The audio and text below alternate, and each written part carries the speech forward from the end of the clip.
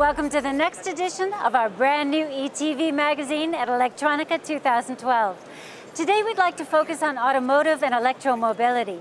The car of the future is becoming even more intelligent, and so is the infrastructure. Traffic management and control systems are having to become more intelligent and increasingly communicate with the car's information systems. For electromobility, the semiconductor industry is looking for ways to increase the range of e-cars. They're developing new battery charging systems and solutions for a charging infrastructure. What we're seeing at Electronica is unmistakable. The automotive and e-mobility sectors are merging with each other. Here are today's topics.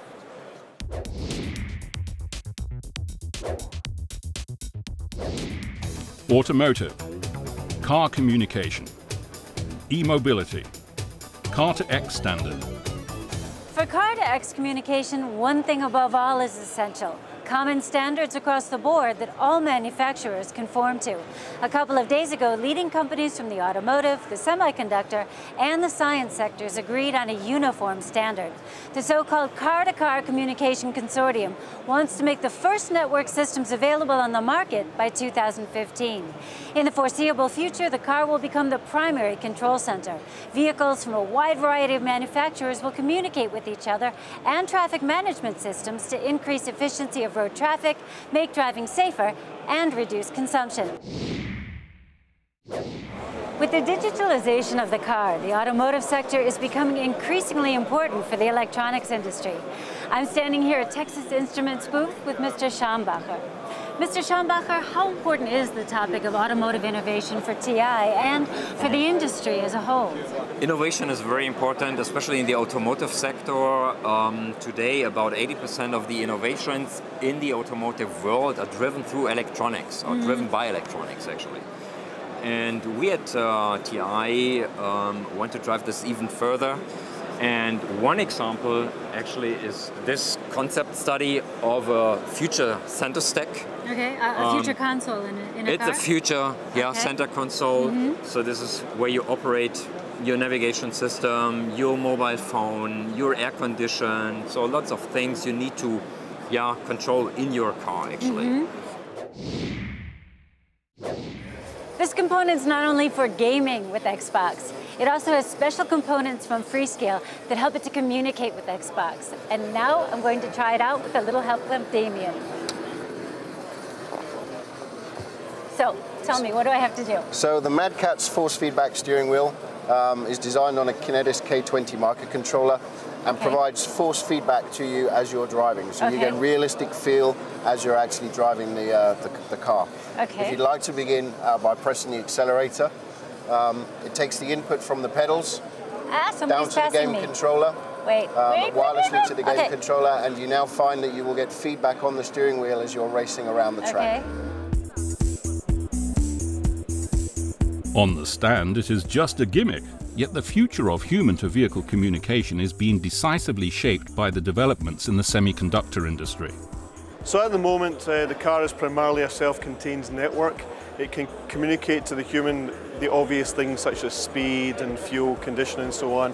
But of course, with more and more sensors coming into the car, we can now begin to get information from systems such as radar and systems such as lane departure systems, where the car will communicate with the human that there's potentially a dangerous situation, a collision about to occur. But more communication can also lead to more distraction. Kyocera has developed a new touchpad technology for the driver, so you don't have to take your eyes off the street. So normally when you use display with touch button, you always have to see the display and if you are correctly clicking or not. But this one, if you click something and your finger really feels that you are clicking something. And what the difference from what others do is that we can create many different kinds of feelings, like click once, click, double click, triple click, and sometimes slimy feelings, so many different types.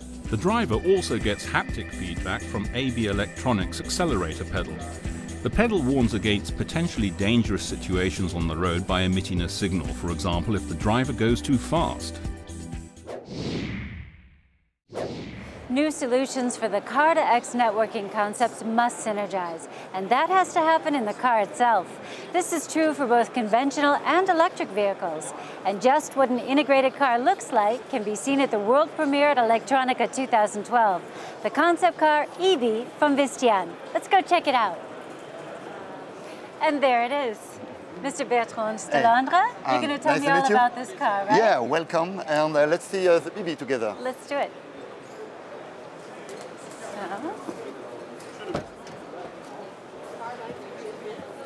Okay. So I see 1, 2, 3, 4, 5. There are a bunch of different monitors. Can you tell me what they're for? How would I use these monitors? Yeah, sure. All these monitors are just for the driver. So everything else, you use your own device. So this could be my tablet I bring with me for the passenger. This could be my iPhone with wireless charging in the car. Okay. But all the displays in the car are dedicated for the driver driving, for the safety and for the convenience on the new mobility. And I noticed that there are little notes here, so is it that the car recognizes me when I get into it? That's exactly it. Okay. You start to interact with the car out from the vehicle. You are at home, you have your rich profile where you put all your settings, your data, your language. Language will be in French for me, that will be easier. And when you get in the car, the vehicle knows who you are and will say, "Welcome, Han." And when will we see cars like this on the market? The vision of the car is targeting 2020. Okay, soon. Yes, pretty soon. And one of the key new usage that is coming more and more is the fact that you don't need always to own your own car. So what does that mean? If you don't always own the car, you can share the car with your family, you can share your car with your company, or you can use a car sharing company. But that means that when you get in the car, you don't want to learn about it. Immediately you need how to use it and to recognize and to feel at home. So that's exactly the reason why we need to reinforce this feeling of ownership when you get in the car. Well, that's amazing. I want one. Now. Thank you, Bertrand. Yeah. This was wonderful. You're welcome. So maybe that's what the car of the future is going to look like. But how will we charge it? And where does the electricity come from? And how do we get the electricity into the vehicle? The electronics industry has several answers to these questions.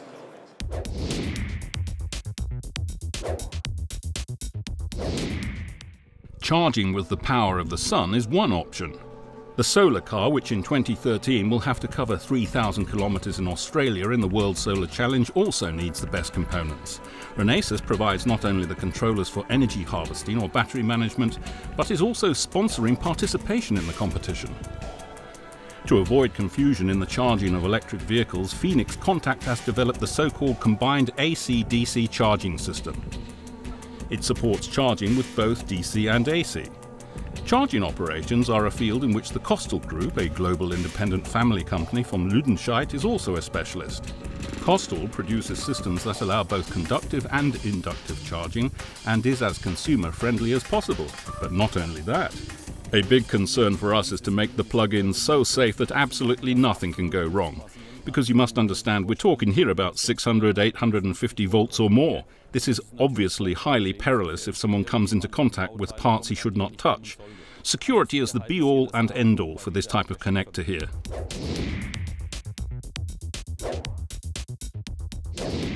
Electrification is very important. Nearly everything in the car is electrified, whether it's steering or climate control or braking. So the content of semiconductors is steadily growing in the vehicles. Secondly, I would like to mention that the car in the internet and the internet in the car becomes more and more important. So connectivity from vehicle to vehicle and connectivity from the car to infrastructure becomes more important. The electronics industry seems well equipped for the dawning of the digital age.